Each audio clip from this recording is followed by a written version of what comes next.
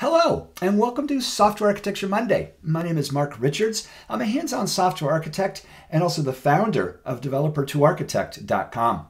In today's lesson, we're going to continue in our journey of looking at becoming a software architect by taking a look at part 3. Back in lesson 86, we took a look at how to make sure you're prepared for the journey to become a software architect, as well as some of the expectations of an architect. Then in the last lesson, number 87, we looked at how to develop a personal roadmap in Radar. So at this point, if this is the first lesson that you're seeing, I would encourage you to pause this lesson and go back and take a look at lesson 86 and 87 before continuing. Now in this lesson, 88, we're going to be focusing on how to start gaining that technical breadth and maintain that technical breadth, but also I'm going to add in also how to start gaining that industry knowledge as well. It's part of this whole pathway in our kind of roadmap here. And so let's take a look at focusing on technical breadth. In lesson 3, which if you haven't seen that, you can look at that after this video, or you can certainly pause and take a look at that video first. But in lesson 3, I kind of introduced the knowledge triangle. Knowledge triangle has 3 levels of knowledge. The stuff you know at the top of the triangle, these are things that you're an expert in. You do this every day. And then the next level is the stuff you know you don't know. You're familiar with this kind of technology platform language, but you really can't use it effectively. You just know about it.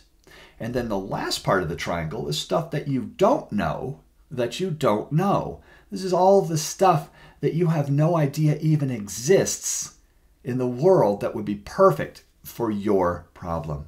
And in lesson 3, I identified the stuff you know as what's called our technical depth.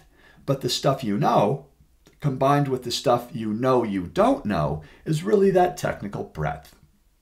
Now, what I'd like to do in this lesson is really kind of show you in the roadmap to becoming a software architect how this triangle of knowledge changes. So I want to start out at the beginning of your career as a junior developer. You start coding and start to become a developer. Notice what your knowledge triangle looks like.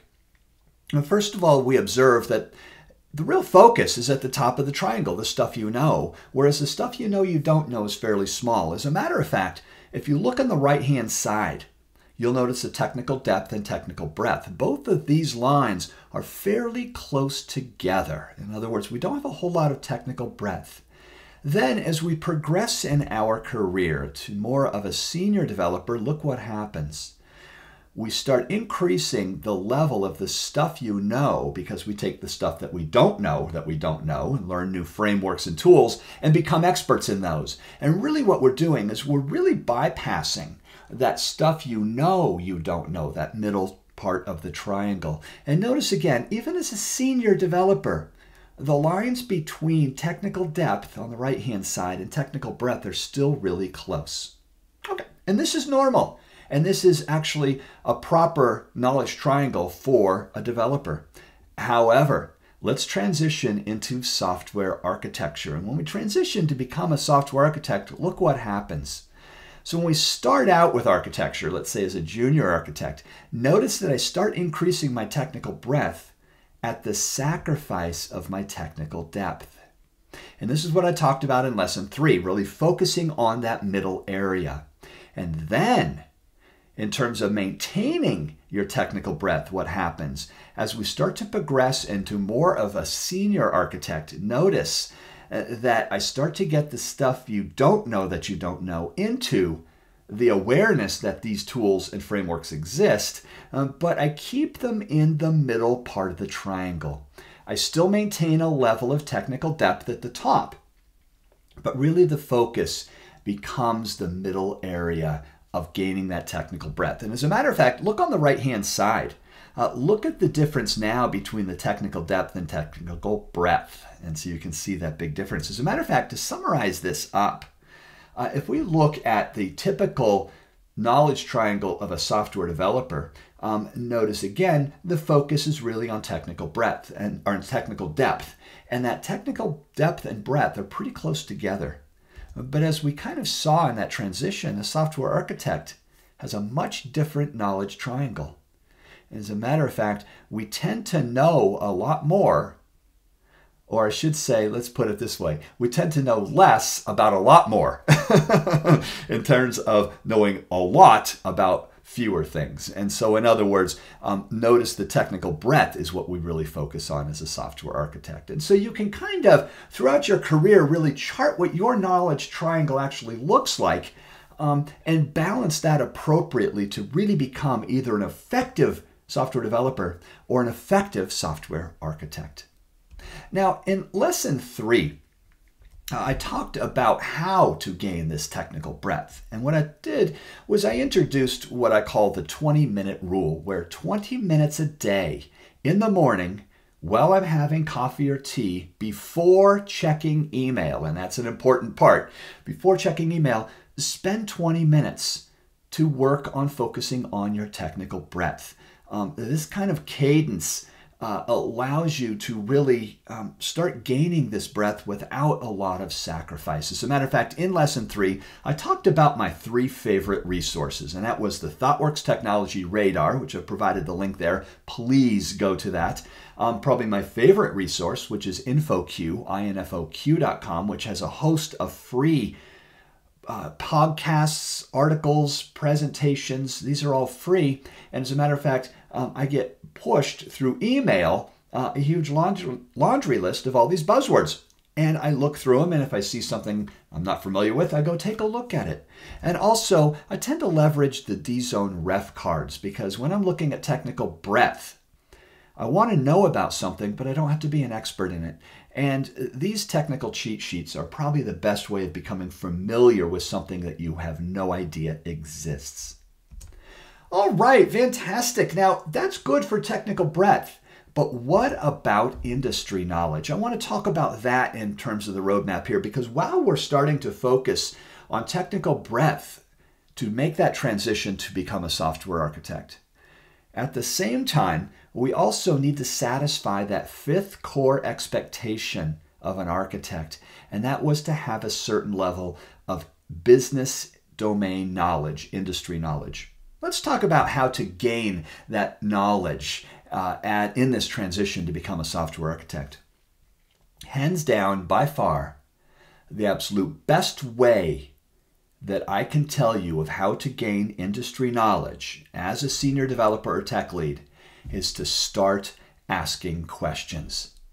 If you are in a meeting and you don't understand a particular concept a business stakeholder or analyst or even product owner is talking about, take time to ask and say, I'm sorry, I don't understand that term. Can you explain it in a little more detail? Or maybe, offline, ask that kind of question. If you've got a story card and you see a term, a business term or concept you don't understand, now's the time to ask. And please ask before you become a software architect, because once you become a software architect, it is an expectation that you're supposed to know these things. As a matter of fact, aside from asking questions, there's all sorts of great resources, book-wise. In trading, for example, there's a couple of really good books. A lot of books by Hal McIntyre, for example, in trading. Really, he does just a wonderful job at kind of explaining some fairly difficult terms in the trading industry and securities industry. There's books on understanding the insurance industry, retailing, biotech, corporate or investment banking. As a matter of fact, any industry you have, and here's the little secret of how to find where these resources are, is simply go to any sort of book website, for example, like Amazon. And right here, what you can do in the search area is type in the words, for example, trading industry or retail industry, insurance industry, biotech, or even banking, whatever your industry is. And then you can see all of the books that come out there. And so this is a good resource to start picking out some introductory guides or maybe even the dummies guides to certain industries. I mean, if you land a job in biotech, you need to be able to know that industry in order to become an effective software architect. And so these resources are the place to really go. Fantastic. All right. So that's really about starting to focus on technical breadth and maintaining it. In the next lessons, we'll take a look at learning architecture styles and patterns and starting to focus on trade-off. in our journey. Let me show you a couple of free resources that we have available for you. Neil Ford and I started the Foundations Friday Forum. And this is a free 30-minute forum that we do on the last Friday of the month at 9:30 a.m. Eastern Time, where you can register for these. And we have various topics. For matter of fact, the one coming up in June is on I think we titled it, The Many Faces of Microkernel Architecture. And so this is a way where we're spending 30 minutes. We're going to talk about something, but it's also an open question answer forum. And so please take advantage of that. It's like being able to have Neil and I on the phone with you for a half an hour once a month, which is kind of cool. Our book, The Fundamentals of Software Architecture, which we published in February of 2020, is another great source. This book we really did gear towards the transition from developer to architect in terms of understanding those fundamentals. And so I really would encourage you to take a look at that book as well. A couple of years ago, I was at an O'Reilly Software Architecture Conference and did an interview about transitioning to become a software architect. And another short 10-minute video, which might give you some tips if you haven't already seen that.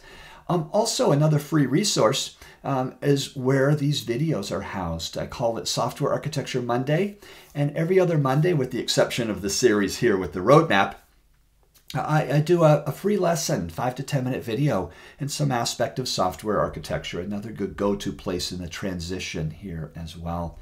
For more formal training, you can go to my upcoming events or my training page, and I do have full day classes and half day classes on some aspect of microservices or software architecture, and that's where we can get more formal training in there. And then finally, please leverage the areas of articles, books, and videos.